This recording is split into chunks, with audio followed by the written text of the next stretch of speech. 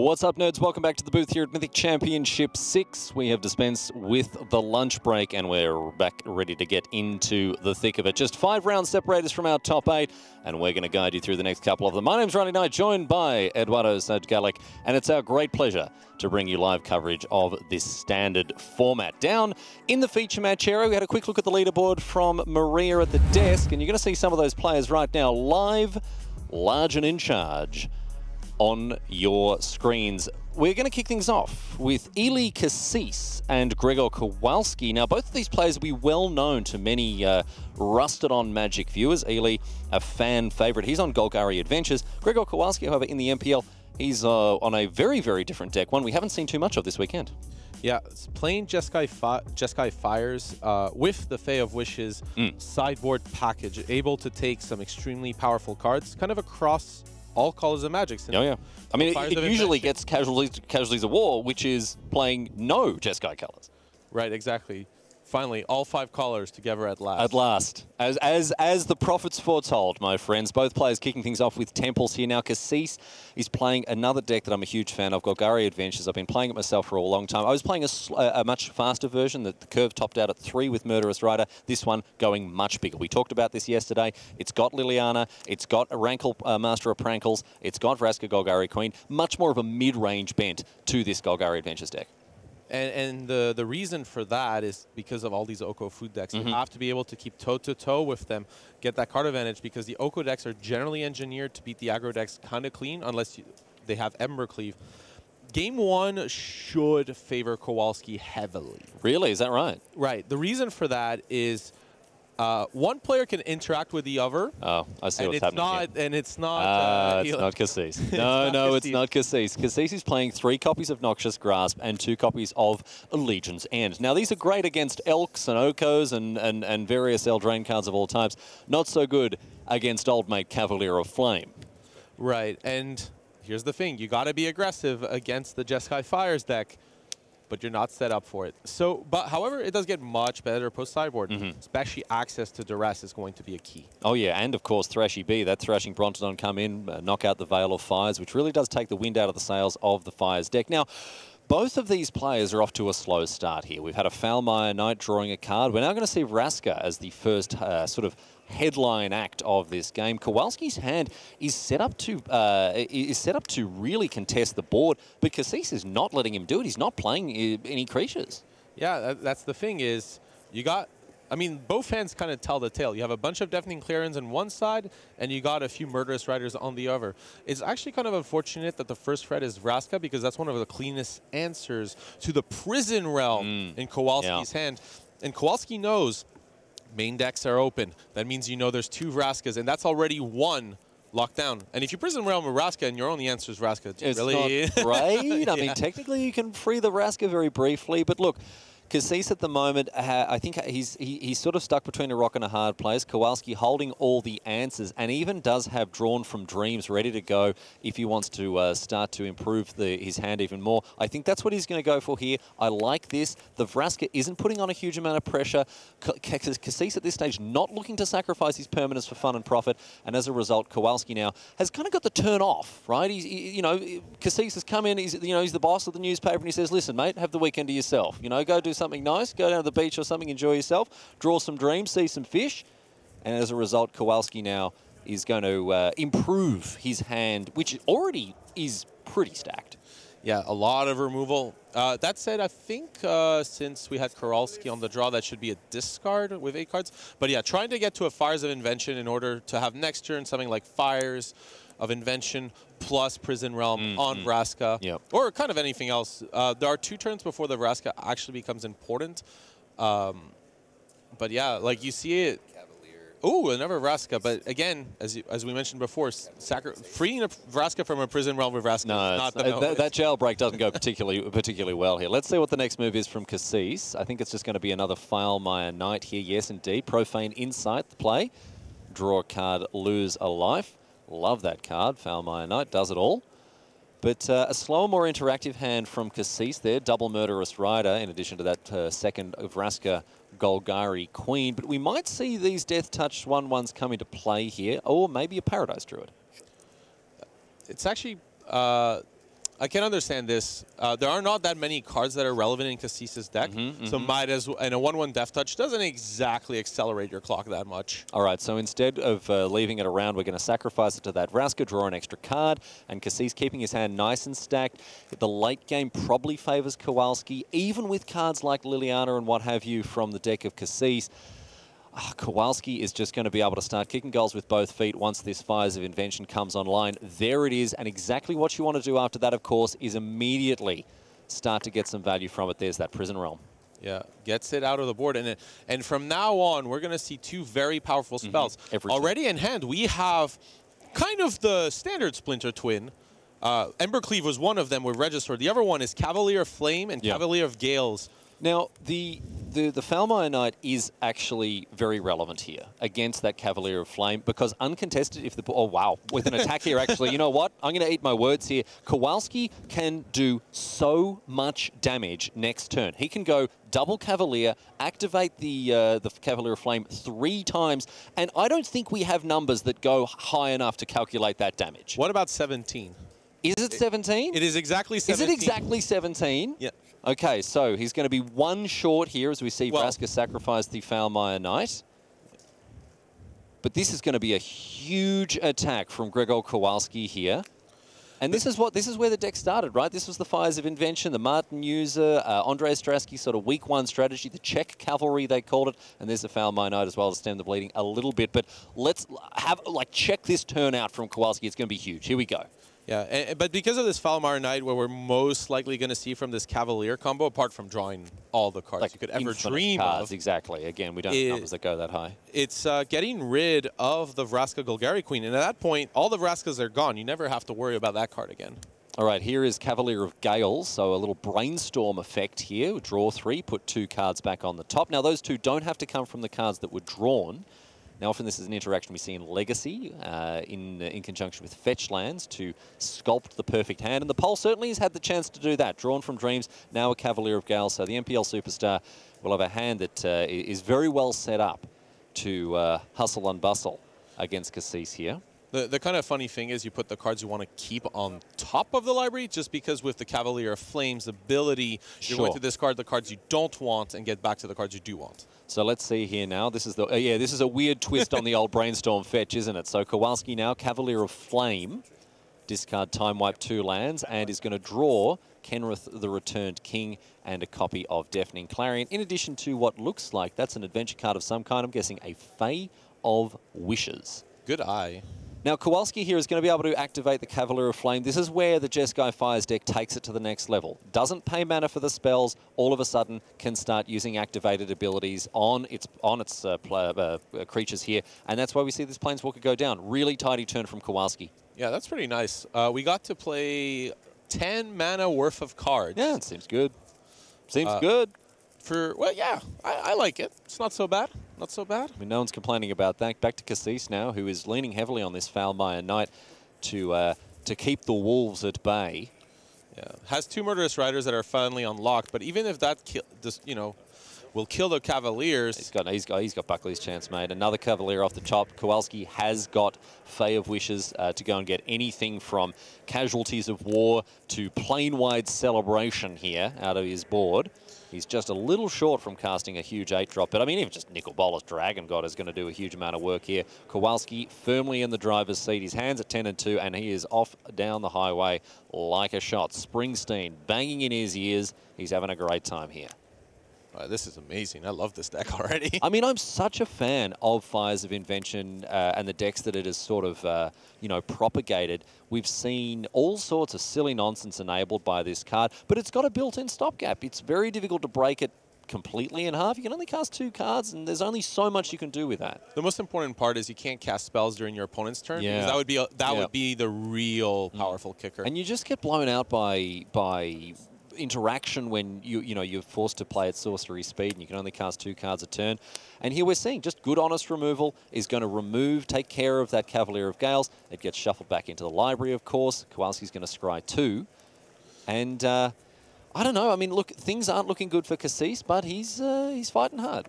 I mean, he can fight hard all he wants. All right. I'm trying to build a little bit of dramatic tension here, Eduardo. I'm trying to build. Come on this journey with me The cavalry has come, and the return field will join them probably quite soon. This is very much the charge of the heavy brigade here. This one's going to turn out a little bit better for Kowalski rather than it did for those Napoleonic heroes. But instead now, I think we're just going to see Granted cast from Fay of Wishes, perhaps.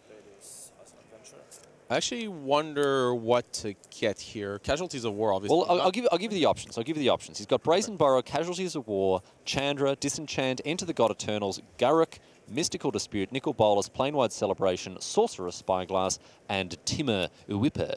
So he's obviously thinking about the Dragon God. I like this pick. It's a good all-round choice. It's going to continue to push you further and further ahead. There's very few board states on which Nicol Bolas Dragon God is not a powerhouse play. Right, and the nice part about this is another card that Kowalski can get access to is Planewide Celebration. Yeah. The next Granted can get that, and that would win the game on the spot if there wasn't another Murderous Rider. There is. However, late game, you get Planewide Celebration, get back a bunch of Cavaliers and Nicol Bolas, and you should be able to bury Kassis in a sea of card quality. I mean, the other thing is just make 4 2/2s, give them all haste and plus a million, get in there for, I don't even know how much damage here. So Kowalski, as we say, an embarrassment of riches. His cup runneth over. But there is that Murderous Rider, bringing the Nicol Bolas to a swift end. Back to Kassis now. In hand for him, Paradise Druid on the double. And I think he's just drawn a land for the turn. Yeah, I mean, we're going to see... You mentioned a couple of hasty, high-damage 2/2s. Yep. That sounds great. Yeah, it's looking pretty good. It's looking pretty good. Fay of Wish is still in hand here for the Polish superstar. We can even clear the way with Deafening Clarion this turn, and then a little later on do that combo. Yeah. No, doesn't even. Not even going to get a chance to do it. Kassis recognising the writing on the wall. He's going to pack him up, and we're going to game number 2 where things, well, look, hopefully for the American are going to turn out a little bit more favourably. But look, full credit to Grzegorz Kowalski, who has he has come ready to take some names, and he certainly did it there. A very convincing performance from the Jeskai Fires list. Now, my friends, we're going to take a quick break here from Richmond. We're going to be back with more live magic, more Jeskai Fires, more Golgari Adventures. But in the meantime, stick with us. We'll be live back from Mythic Championship VI after this. I'm here on the floor of Mythic Championship number 6 with Piotr Golgowski, and we're going to get a chance to pick his brains a little bit about how the season's going so far and maybe some big expectations for what we might see from him in this event. So, Piotr, in terms of where things have gone for you so far in the season, what are kind of the edited highlights, I suppose? The season has been going well for me right now. Right now, I am in a spot where I'm both relatively likely to just stay within the amount of points necessary to make it into the MPL next year, while it's not necessarily very likely for me to hit the Worlds threshold. So I'm kind of like not expecting much to change. I would need to spike a tournament very high for things to change. So in terms of your preparation, does that impact how you make any choices? Like, is there a goal to like really go for it and try and make it through to the upper echelons, get to that World Championship? Or is it about maintaining your position, being good and solid through the season and getting some more of that MPL goodness next year? Well, it's certainly the fact that like I'm, probably neither moving up or down. It kind of impacted the amount of enthusiasm that I had for preparation, and I did try to choose a good deck, a strong deck, and a well-placed one, but also like didn't stress over it too hard and spend a lot of time exploring the new Pioneer format. I know that you do love to look at a new constructed format and figure out what to do. I'm fully expecting to see great things from you when it comes to helping everyone figure out what they want to do in Pioneer.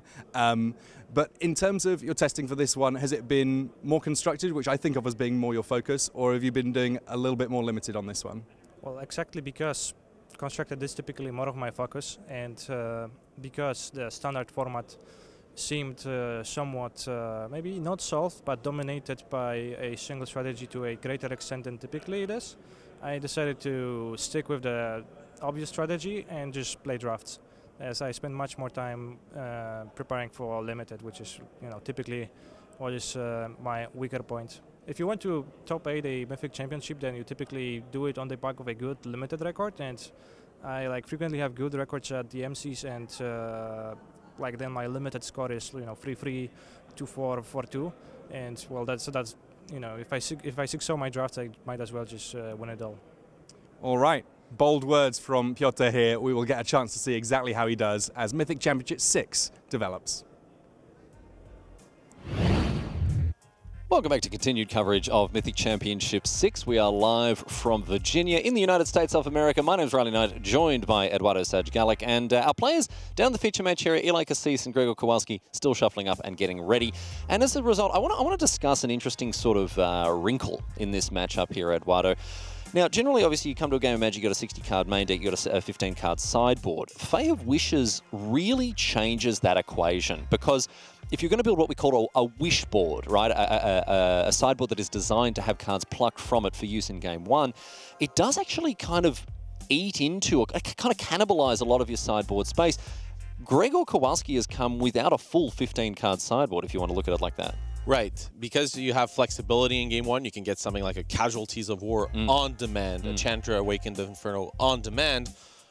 Probably not, you're not going to main deck Casualties of War, so at that point you have way less options. That means that your deck has to have much more flexible cards in the main, because you can't change too much. Too much, exactly. I mean, there are some cards in Kowalski's deck that do come in multiples in the sideboard, and obviously they can be chopped and changed, but for the most part, it does take up a fair bit of room. We're going to head down to the feature match area right now to get underway with these two fellas. Once again, just to remind ourselves, Eli Kassis is on Golgari Adventures, and Grzegorz Kowalski is on Jeskai Fires. Both these fellas at a 9-2 record. Very respectable start to their Mythic Championships so far, and they will be gunning hard for that coveted slot in the top 8 later on today. Lovestruck Beast is going to power out a 1-1 thanks to Heart's Desire, and now Kowalski kicking things off with a Temple of Triumph. And Edgewall Innkeeper going to draw a card with Foulmire Knight. Much better start, much more convincing start from Kassis here. He's really putting the pedal to the metal. Yeah, especially with that Edgewall Innkeeper. Not so much the 1-1 body, although it is relevant. But Foulmire Knight being able to draw a card right away, and any top deck adventure being able to be deployed, like this Lovestruck Beast, drawing a card and allowing to put pressure without missing a beat, without running out of resources. And I want to point out something really important here. We're going to see a Deafening Clarion here. Eli knows it, we know it, you know it, everyone knows it. But one thing I really want to point out is that usually if you played out 3 1-1s and get them Clarioned away, that's a disaster. Here, it's not at all. Kassis has kept card parity. He's got a 5-5 that's ready to rumble. Because that Edgewall Innkeeper drew him 2 cards, he's fine. He's fine to have lost it at this stage with the Deafening Clarion. He knows that sort of stuff is going to happen. Right, exactly as you point out. But one thing here, no 1-1.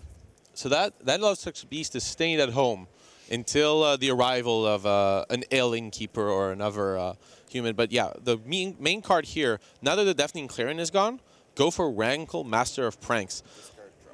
And as you can hear there, discard draw. It makes the draw is probably because Kassis is running out of a beat, probably worried about not being able to curve out.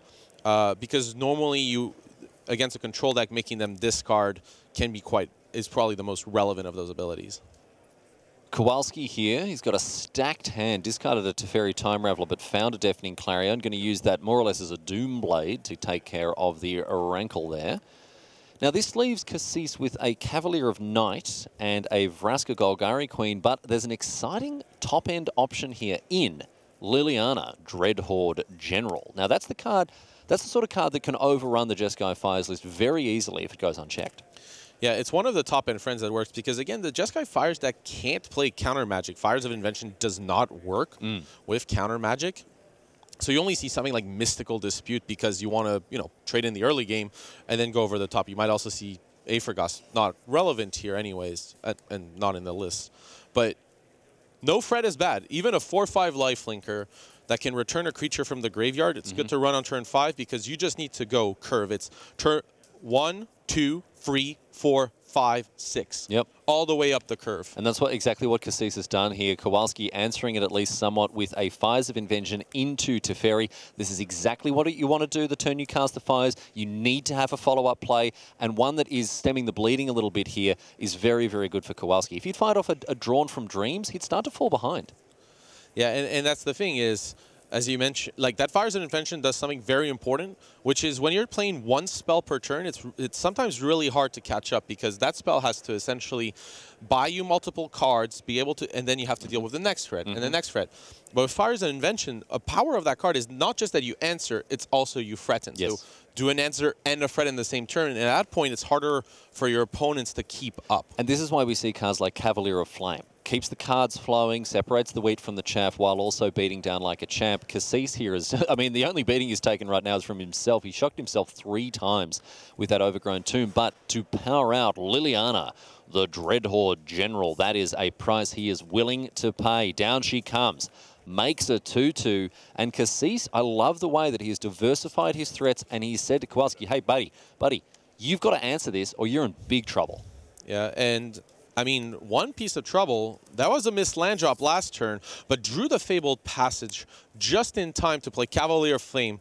The best draw now, if Kowalski's willing to risk it, is to go Cavalier of Flame, discard a few cards, try to get to a 2 of Cavalier of Gales, because if Kowalski can hit that, then that would kill Liliana Dreadhorde General. A Prison Realm would look like an enticing option, but Kassis is ready with a Vraska Golgari Queen. Yeah, tough spot here for Kowalski. The Pole's going to have to think long and hard about this because he does have that Cavalier, which can get haste. He's got a Kenrith in hand as well. Kenrith, the Return King, also able to rumble.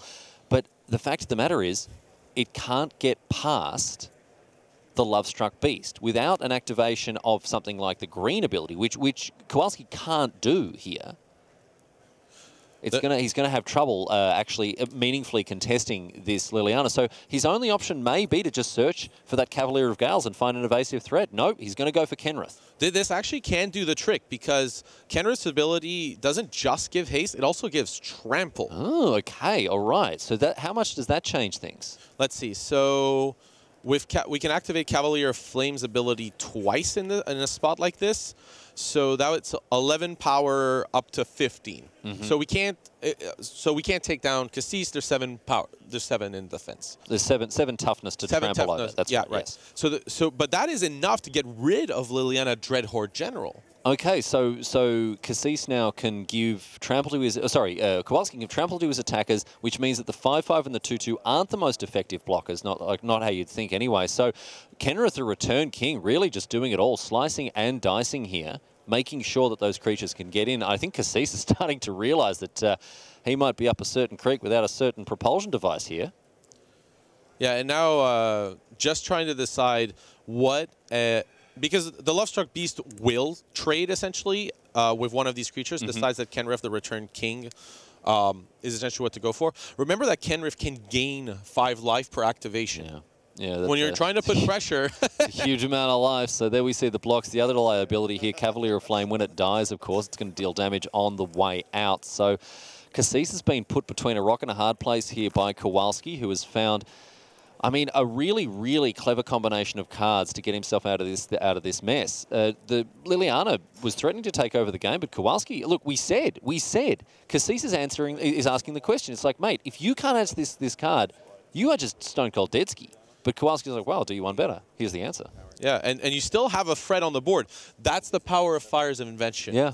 We had 15 mana worth of play here. Yeah. Kowalski has basically spent 15 mana in one turn because of those activated abilities, because of the Fires of Invention, and now all of a sudden, no Liliana Dreadhorde General, no board presence to speak of. Back to Kassis, sitting on a Cavalier of Night and Vraska Golgari Queen, but there's no way he can dump 15 mana worth of stuff into play. That's just not happening. That's not how mid-range works. All right, here's a duress now. Yeah, and has a second duress available, so can at least pick Kowalski's hand apart.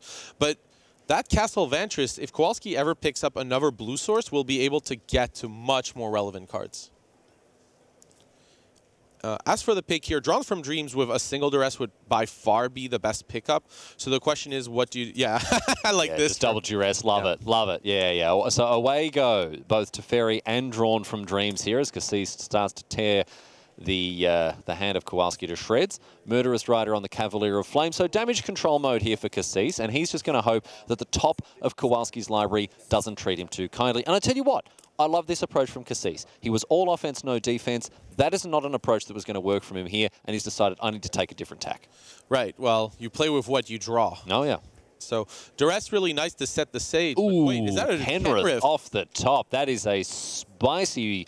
That is a spicy, spicy slice of pepperoni here for Kowalski. All of a sudden, he's going to start to rumble once again. Can dump a bunch of mana into it here. He's going to draw a card as well. Love this. Look at that. Draw a card, can still give it haste and get in for 5. Doesn't find anything too useful, but still, tidy little attack, halving the American's life total. And once again, Kassis is on the ropes. And unfortunately here for Kassis, that with the Deafening Clarion in hand, it's going to be really hard to mount a defense against the Kenrith. Yes, absolutely. The Kenrith has a 5/5, as a 5/5 with a Tolstoy-esque list of abilities. Kassis, I think, needs another creature. Oh, no, he can... Oh, he's a little short of casting that Cavalier of Night to take out the Kenrith. If he finds a land, he can do it. Off the top, there's Liliana. Was that just... did you know that was there? Oh, it was scryed probably from a Temple of Malady last turn. Okay, all right. Because I was going to say, that was a Gabriel Nassif cruel ultimatum like rip, if not. And just the casual attitude with which he ripped it on, whacked it onto the battlefield here. Yeah. Very cashed in for a card. There's a Prison Realm. Oh, my goodness. There's no brakes on the Kowalski train. Although that Prism Realm is... Can you show me Black Cavalier? Oh, while Kowalski is going to read Cavalier of Night. Which he knows, by the way, for those who've just joined us, he knows it's in the hand. It was bounced previously with a Teferi about 100 million years ago.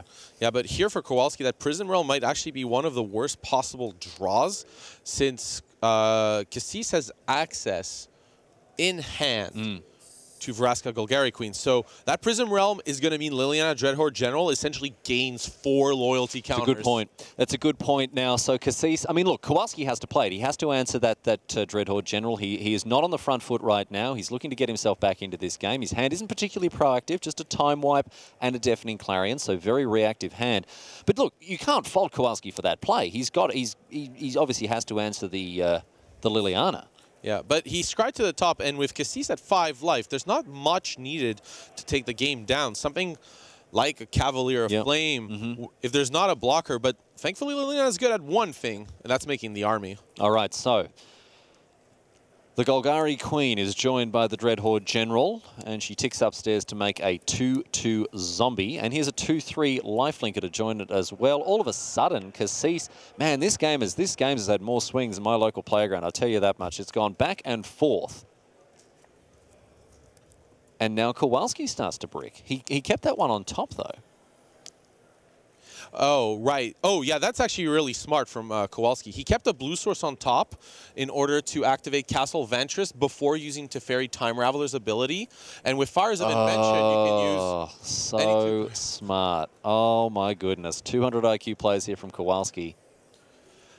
Prison Realm, I mean, the problem with Prison Realm here is, Vraska Golgari Queen is still in place. So if you Prism Realm, Liliana Dreadhorde General, wipe the board afterwards, well, that Vraska Golgari Queen is only 1 turn away from getting rid of it. The question is, do you have to? And Kowalski seems to say yes. It does scry 1, and that's, I think, a good tiebreaker. Okay. All right. Well, after the scry here, still an activation of Teferi ready to go. And that can just destroy the zombie, which isn't too bad. So here it is. Activate, bounce the zombie. So it's just destroyed, of course. That's how it works when you bounce a token. And finds that Prison Realm scry to the top. So this is more of a band-aid than anything else here for Kowalski as he tries to take care of that Liliana for now. But is that a scry to the top again? Maybe he's thinking about it. Bottom. It's going to go to the bottom. All right. He thinks he can do better.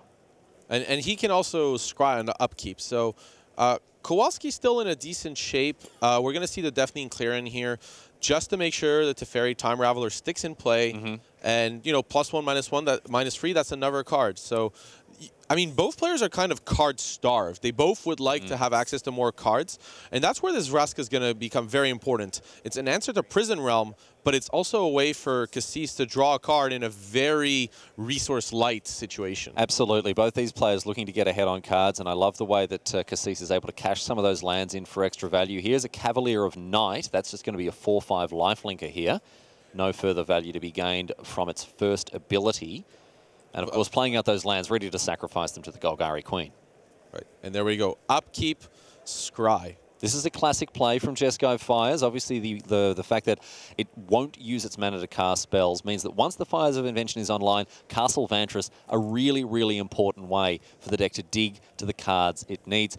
If you're interested in learning more about the deck here, you can actually have a look on Channel Fireball. Martin User wrote a primer for the list. The strategy hasn't changed too much in the intervening time, and it sort of gives you a little primer as to how to navigate situations like these. Yeah, it was a deck I was enthusiastic about playing before I learned about some other Planeswalker. But anyways, in this spot, did Kowalski just check the sideboard? If I was Kassis, that is not a move I would be happy with. Now, this is very, if you've played a game of Modern and you're playing against a blue player and they draw their card, kind of look at it and then check over their graveyard, you're like, okay, they drew a Snapcaster Mage. They know they drew a they're not even trying to hide it. So this could either be an Oscar-worthy performance here from Kowalski or a Fae of Wishes on top of his library. It's one or the other here. Let's see what it is. Draws. If it is a Fae of Wishes, which it is. And the Oscar goes to, not Grzegorz Kowalski, because there was very much method acting there. So he's going to be able to cast Granted and then get whatever he wants out of the sideboard. Now, Casualties of War is obviously an attractive option. He can kill the Vraska, which is an answer to the Liliana here. But apart from that, I don't know. What else are you looking at here? It's kind of close because Casualties of War, the issue with it is killing, it would destroy Cavalier of Night, and that would get back a Fret, which would get this to Fairy. But it does cleanly answer the Vraska, which he needs to and do. The largest Fret. So we're going to go Planeswalker, we're going to go Creature, and we're also going to take care of a land here. So Stone Cold 3 for 1, and that's just the way it goes with Casualties of War. It's hard not to get... It's very hard. It's very difficult not to end up ahead with the Casualties of War. Yeah, but as you mentioned, the death trigger of the Cavalier of Night is going to bring back... What are we looking for here? Okay, Casual Innkeeper, I like that. Yeah. Again, the priority is we're both light on resources. Lovestruck Beast will not take care of Kowalski's full life total in time. So I'm just going to take the card that gives me the highest chance to get out of this resource light situation. And that's a really nice pickup. Even at 6 life, you got to draw cards. Got to draw cards. Let's have a look here from the Castle Loch Thwain there. And now it's Kassis' turn to have a look through his graveyard. I wonder what he's found here. Order of Midnight. Order of Midnight. All right, so that, yeah, again, once again, the tell. You draw the Snapcaster, you start digging through your graveyard. Same again, you draw the order.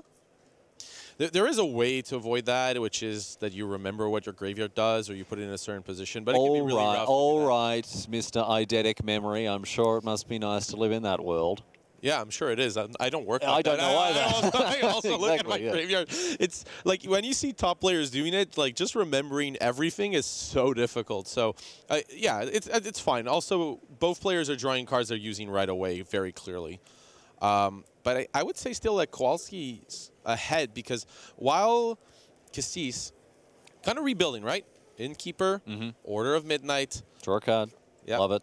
There it is. Yep. The problem is, and it all was predicated on that Castle Loch Thwain. Just needed an extra little bump there, extra little bit of momentum, bit of extra card advantage, and it all started with that Loch Thwain. One of my favourite designs in recent Magic history. Love Castle Loch Thwain, the design on that. Yeah.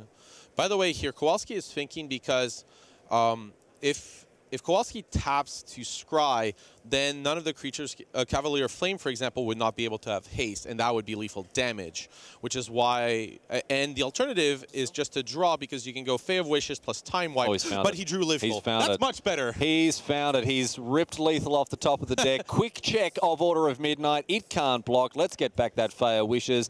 Make him both hasty and get in for lethal. I have to say, Eli Kassis put on quite a stellar recovery effort there, really digging in deep, trying to get his snoot back above water. But at the end of the day, Grzegorz Kowalski takes it out very cleanly indeed after a stellar performance from his Jeskai Fires list. Yeah, that was really impressive to watch. And I think this matchup is really bad for the Golgari Adventure deck. I mean, it's just a go over the top tap-out control deck that can really reverse the course of action, goes a little bigger, and can be really hard for a mid-range card advantage deck like the Golgari Adventure deck to take over as a result. Let's move to one of our back tables now. Christian Hauck facing off against Paulo Vitor Dama de Rosa, two MPL superstars going at it head-to-head. And, well, Dama de Rosa on a deck that we've all seen before, of course, with Simic Food, and Hauck instead on Sultai Food, the black splash there for cards like Casualties of War of Vraska and, of course, Noxious Grasp. And if you've seen Frank Carson's metagame breakdown, the reason Sultai Food was the most popular of the food variants is because of access to 4 main deck copies of Noxious Grasp, presuming that you needed an answer to cards like Nissa, Who Shakes the World, and Oko that were as cheap and efficient as possible. And I think the other thing that that Frank mentioned as well is that playing black or not playing black didn't really move the needle on win percentages. There was no huge advantage either way. It was like 1% the difference in win rate between Sultai and Simic. So it really just depends on your flavour. Tell me, what's your flavour? In they come. Is that a 3/3 attacking, or is it being tapped for mana here? I'd guess it's tapping for mana. Seeing as it shouldn't tap to attack. I wonder, obviously we're joining this game in the middle, so it's difficult to tell where we are. I would guess that Free had it attacked Oko Fief of Crowns, since it's unlikely that it went to 1 loyalty that easily. Yeah, it's a very odd thing to see. I mean, that's why we have D12s on our Okos, right? It's because he's usually just so loyal. Which a lot of people certainly appreciate. Oh, no. Oh, wow, it was a response to the exchange. The old swapperino. Yeah, the old switcheroo, as they call it. Yeah. So that makes a lot more sense now with PV taking his time to think through that one there. Yeah, probably floating mana here in order to cast a Brazen Borrow that was in the Adventure from earlier. Yes, you can see it off there at the top of the screen in the Exile Zone. And Hauck now looks like he's ready to rumble with that Hydroid Krasis. Relatively small one, just on 2 loyalty. 2 loyalty for the Krasis? 2 +1/+1 counters, excuse me. Yeah, I mean, there's floating mana. Paulo can do something first. All right, this is going to go down. Takes 2 damage down to 4 loyalty. Hauck takes 2 himself after that Watery Grave. And for 5 mana, we're going to see a Nissa of his own.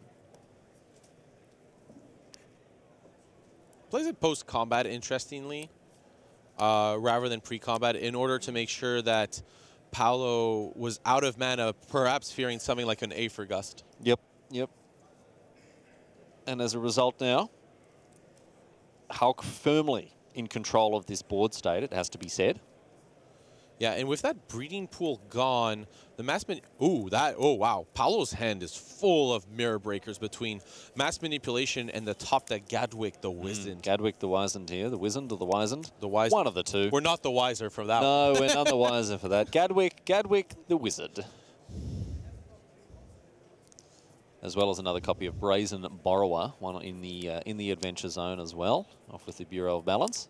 Yeah, and here you see Paulo doing math between Nissa's ability to double mana and a breeding pool. That's a lot of breeding pools for Paulo, which shockingly sometimes is the best card in the deck. It's actually just the best card in Standard. I didn't vet this, but I read on Twitter, which is, I mean, people aren't allowed to lie on the internet, right? So that it must be true. Someone posted on Twitter and said that there are more breeding pools registered for this tournament than than mountains, plains, and swamps combined. Well, that's so the it really is the age of Simic. Yeah, I mean, as a Simic mage, be careful what you wish for. Oh, look, I welcome our elf, mutant warrior, crab, jellyfish, hydra beast overlords. Let me be the first to say that. Looking at the amount of mana Paulo can generate, that's 6. Breeding pool would make it 8. An untap from Nissa would make it 10. That would be a mass manipulation for X equals free. And you can take over another Nissa, the Oko, and how about a land as well, probably. Yeah, bring that one right back. All right, so here it is, an activation of Nissa. Oh, we're looking at Gatwick here because Paulo wouldn't be able to mass manipulate here. Wait, that's... Oh, yeah. Is that enough blue mana? Yeah, it is. 4 blue mana from the Paradise. Yeah, it's fine. We have Breeding Pool and we have... Yeah, it's fine. Okay. So 4 blue mana from the 2 breeding pools, the island and the Paradise Druid there, which is enough. And now X equals, I don't even know how many. Graham's number, it would seem, or 3. Yeah, 3 also is fine. They're very close on a cosmic scale. Actually, no, they're not. Graham's number is enormous. But the point is here, this is a huge play from PV. Yeah, this is going to allow Paolo to really take over. You see Christian tapping for food here in response to the steal, just because by taking Haux over Nissa, you would be able to make a free to destroy Oko. If Paolo decided not to steal Oko, then I'd be very surprised if Christian Hawk taps out here, since you'd want to protect it. But there's a really, really spicy card in Christian Hawk's hand in that Command the Dread Horde. That could really change things here. Both players' hands are kind of stacked, with Hulk holding on to a Nissa who shakes the world, and Ugin as well as that Command the Dread Horde. The graveyards don't look like there's much in there. It seems like we're in the first stage of the game where only the first couple of 10-mana spells are cast. Oh, Eduardo, what planet do we live on, mate? What planet do we live on? It's the early stage, you know. We're only casting Mass Manipulation for 3. This is the early game, my dude. Yeah. So another Nissa replacing Look at how good that Mass Zone. Manipulation was. I'm going to take everything you have and kill whatever's relevant. Yep. That's a huge, big swingy play, and all of a sudden the ball back in the Brazilians' court. Back to Hulk now, who is going to face a Brazen Borrower. In the upkeep. When we're returning a goose to the hand, you know that things are either very, very bad for you or very, very good. It's one or the other. Yeah, you're either at one end or the other of the spectrum here as PV bounces the goose. The goose is not loose. The goose has been penned away once again. And it's worth noting here that Paolo does this because the most important resource that Hawk had access to was mana, by far. Yep. So it's worth delaying Hawk's mana by a turn, because Paolo will be able to deal a lot of damage thanks to this Nissa who shakes the world and the cohort of lands. And on top of that, you get to, after the attack, you do Gadwick the Wizened? The Wizened? The Wizened. Let's just go for old mate Gadders. Old mate Gaddix? Yeah, that works. Yep. Which will draw... I can count the number of cards, but sufficient is where I'd see it. Yeah, we're getting a real show here as we see an activation of Oko here. Yeah, turning the Hydroid Krasis into a Nelk again. Because the base power and toughness of the Krasis is a 0/0. This puts it to free. The counters still stay there, so it makes it a decent blocker for these lands. So now there's a small decision by Paolo, but the idea here would be to do something like Gadwick, draw a ton of cards, play Brazen Borrower, tap down the Krasis, and do a combination of lowering Hawk's life total to a very low number, and or get Oko, Fief of Crowns off the table. Next up on the docket for the Brazilian here. It's just all 3/3s all day as far as he's concerned. 4 animated lands. I mean, how many of them actually belong to PV here? You can kind of tell from the sleeves. No, 3 of them. Yeah. It's just the Beta Forest there that doesn't. We kind of had swaps going around, right? Like, yeah. Oh, here, I'll lend you this card. Give me that one. I'll swap you this. Yeah. I mean, it's a trading card game, right? Imagine it's a trading card game. These players just very, very. We are paying the paper version. It's a trading card game, exactly. And these players just really, really leaning into that. Nissa goes upstairs here, wakes up another land. Yeah, the one breeding pool's still asleep, but the other ones are going to rumble in. Okay, and the Hydroid Krasis is offered a free block. Sorry, the Hydroid Elkus now, isn't it? It's a Jellyfish Hydra Beast Elk, except without the Jellyfish Hydra Beast part. It's just an elk. It's just an elk. And we are all elks on this blessed day. Away goes one of them. In comes 12 damage to the German. With just a lonely Oko. Yeah, I'm looking at least 10, if not 12 mana. And a Temple of Mystery to round out Paolo Vidademeter-Rose's turn. The reason we didn't see the Gadwick there is there's not really a rush, since Hauk's going to have to tap out at some point to do anything. Okay. So Paolo's just waiting a little bit of time, because the best line is actually to get a bunch of Brazen Borrows back in play and moves Hauk's life total from 5 to 0. Oh, and the fact that he can still do that even after having attacked with all of his lands as well. Man, yeah, Hauk is under a lot of pressure, under a boatload of pressure here. Yeah, there's not much that can save you in this spot. Oh, Blight Beetle. Oh, so now Blight Beetle is a weird piece of technology. We see it in Haug's hand. I believe, and I might be wrong. All right. And, I'm ready for you to be wrong. That's fine. But in a situation like this, I would always call a judge on an interaction. That's a bit strange. Okay. But I believe the interaction between Blight Beetle and Nissa is Nissa targets a land, puts counters on a land, and then it becomes a creature. Oh, so it doesn't work. That's what I believe the order on Nissa Who Shakes the World is. Right, because you can't put counters on your creatures, but it's not a creature to start with. That's the thing. If you put the counters on the creature after it becomes a 0/0 land, it'll just die. It'll just die before the counters are put on. Right, so depending on the order that Nissa Who Shakes the World is written in, it either has the land die, and it's you put the counters on it, you untap it, then it becomes a land. So Blight Beetle does nothing against Nissa lands. Well, I mean, it blocks them, right? No, they're still color. They're still. I mean, it could. Yeah, they're still colorless. Like they're not. It doesn't protect. It could chump them. Yeah. I mean, it's a 2 and a 1/1. No more against them chumping. Blight Beetle is really just good interaction against Hydroid Krasis because Hydroid Krasis is a way to beat the mirror. This one looks like it's in the books, however, here with Paulo Vitor Dama de Rosa cruising towards victory with these Brazen Borrowers. We can get bogged down in the rules all day and all night here, Eduardo, but this one looks to be all over Red Rover. Christian Haug facing down. I mean, how many times lethal is it? With that Nissa activation still ready to go, 4 3/3 lands. In addition to the Brazen Borrowers, Nissa goes upstairs as well. This is just an absolute beating. It's an absolute beating here.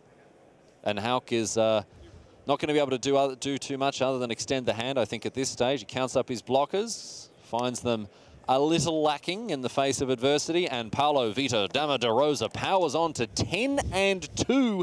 He is swiftly approaching is it his 6th, or is it his 7th, or is it his 8th million top finish at one of these big events? I'm not sure. 8 million is about right. It sounds about right. As we bring it back to the booth, ladies and gentlemen, my name's Riley Knight, joined, of course, by Eduardo Saj Gallic. We've got Time Walk Magic to bring you, of course, as well. You may have seen some superstars on the back table there. We're going to check in with Tae Jun Hao from Singapore and, of course, Autumn Bird Chet from England. We are, of course, bearing down on the next round of the tournament. But in the meantime, let's get stuck in with these two. You will have noticed that both these players, a tough day in the office for both Tae Jun Hao and Autumn Bird Chet here on 6 and 5. But I love the Jeskai Fires list, and I love this Team of Reclamation list. Tell us about the tech that Bird Chet has brought to this tournament. Right. Well, one thing that Team of Reclamation does is that essentially you're drawing a lot of cards. You have Ops, you have Growth Spirals, Chemister's Insight. You know what cares about these cards? I mean, there's a sub-theme in Throne of Eldraine Draft, so what are we looking at? You got 4 Improbable Alliance in the main deck. 4 Improbable Alliance. We are slapping some fairies into some lanterns, and we are delving those deep, dark dungeons, because I was watching Bird Chet play out on the floor, and they were attacking with like 6 or 7 fairies each turn, and they were only getting more and more. It is such a remarkably obvious inclusion in this deck. But I was blown away when I heard that this was the latest and greatest piece of tech, and as you say, it makes a lot of sense. Not only the fairies coming out every turn, but also you often have 6+ mana lying around to loot. Yeah, it's exactly that. You get to, especially with Wilderness Reclamation, you get access to all that mana, and it's a way to beat Teferi Time Raveler, because if Teferi Time Raveler minuses, a single fairy will be enough, as long as it's, you have 2 and 1 can attack. And even if Teferi pluses, it gives you an out. It also allows you to keep board control and put pressure against a control deck like this Jeskai Fires list. Let's talk a little bit about Jeskai Fires. We've already seen it. Tae Jun Hao's list doesn't look too different from the ones you normally see, although not as all-in, I think it's fair to say, on the Fae of Wishes. Fae of Wishes in the list for Tae Jun Hao, but he's also playing cards like Bone Crusher Giant, cards like Realm Cloak Giant, ways to interact a little more, can I say, honestly, I suppose that's the way to put it? Right, yeah, trying to just 2 damage for 2 mana. Bone Crusher Giant has interestingly been in a lot of these otherwise control decks just because it serves multiple roles. It's a removal spell that can act as a threat. So in control mirrors, it's a threat. And against the aggressive decks, it's your removal spell, and later on, it's something that's going to trade essentially with kind of an attacker. Nice little split kind of card there. But look, Tay's deck is a little different to the one we saw Kowalski rumble with. I'd say it's less sweet. Certainly, you're not. You're not fetching a Casualties of War from your sideboard. But look, Fires of Adventure is just a bonkers Magic card, and I'm pleased to see it getting a little more airtime here at the Mythic Championship. But equally, another equally sweet 4-drop enchantment is of course Burchett's Wilderness Reclamation, which we see played here. What a lovely card. I mean, there are a lot of people who would disagree with that, but it's certainly a sweet card. Yeah, you know what? When Wilderness Reclamation is the hero. Yeah, yeah, that's a great point. You know when we're pleased to see Wilderness Reclamation that something has gone skew-whiff somewhere. Anyway, Burchett, without too much to say for themselves right now after that Reclamation, maybe sitting on something like a Chemist's Insight. Let's see what they've got. Triple Opt means that their hand should be looking pretty good after all of those scries. So let's see what they've got on the boil here. Here's a Cavalier of Flame, cast after the Fabled Passage went to find the 5th land. So let's see if Tay wants to improve his hand a little. But Burchett may have a response here. Oh. I see a lot of them. There's 2 Mystical Disputes and an Aether Gust in this spot. So really, it's the pick of the litter. Okay, so Mystical Dispute is a bad mana leak for Burchett. Going to get rid of that threat. They don't have to face that down just yet here. And I love the interaction between the more controlling and traditional interaction of Wilderness Reclamation with Counter Magic, being able to deploy a way to generate more mana, like on both turns. It's kind of like Fire's Invention, but where you want to play on your opponent's turn. I was going to point out a little sort of similarity between both Fires and Wilderness Rec is the fact that you want to play it on turn 4 and then get immediate value from it by playing another card once you've got access to that extra mana. We're going to see Burchett, I think, play is it going to be a Growth Spiral main phase here? It's 2 mana. What are we looking at? No, we kind of missed it because the video, a tiny skip of a beat. But at the end of turn, you float 5 mana, then you get to untap your lands and decide to draw 4 cards. Oh, excuse me. This is the end step. I missed that. Free card, sorry. It's for X is free. Yeah. Okay. So there we see an explosion with leaving a highly suspicious 3 mana available. And I think Tay will be able to read that writing there. Burchett is sitting on another counterspell, and I think Tay may have been able to sniff it out. But let's see what the Singaporean's response is here. Mystical Dispute is really brutal against the Fires deck. Go for it. Just gonna shove here. Yeah. I mean, the quality of the card changes so much. When you're playing against the Fires deck with Fires, Mystical Dispute does almost nothing. But when it doesn't have Fires, it is pretty much as close to a hard counter because it's really hard for the Fires deck to pay since all the cards are maximizing your use of mana. I mean, it's really feast or famine, isn't it? Because a lot of the time, a mana leak against a deck that never taps out is just ugh. And by the way, a good little trap by Autumn here. With access to another Mystical Dispute in hand, all Autumn wants Tay to do is recast that Cavalier. So going for Aether Gust rather than Mystical Dispute in order to put Tay into a trap. Tay went for it as well. Put the Cavalier on top. It's going to get recast, going to get countered, and Autumn is going to get quite the advantage as a result. Yep, so Burchett firing on all cylinders. I saw a copy of Improbable Alliance there. There is a Temple of Mystery. Let's see if they're going to go for the Improbable Alliance. This is sort of a little sneaky win condition as well as a way to cycle through the deck. Love to see that.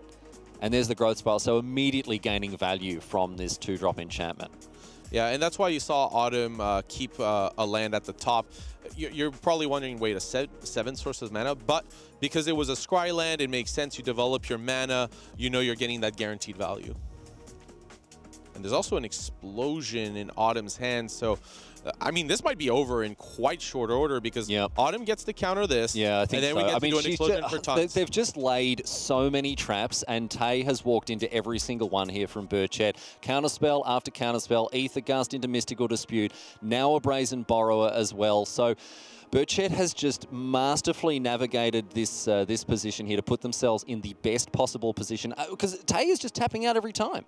Yeah, and this explosion, they are going to make an explosion for X up to X equals 10. Oh my goodness. Oh my goodness. And I mean, I think this one is going to put game number 1 in the bag here for the English superstar.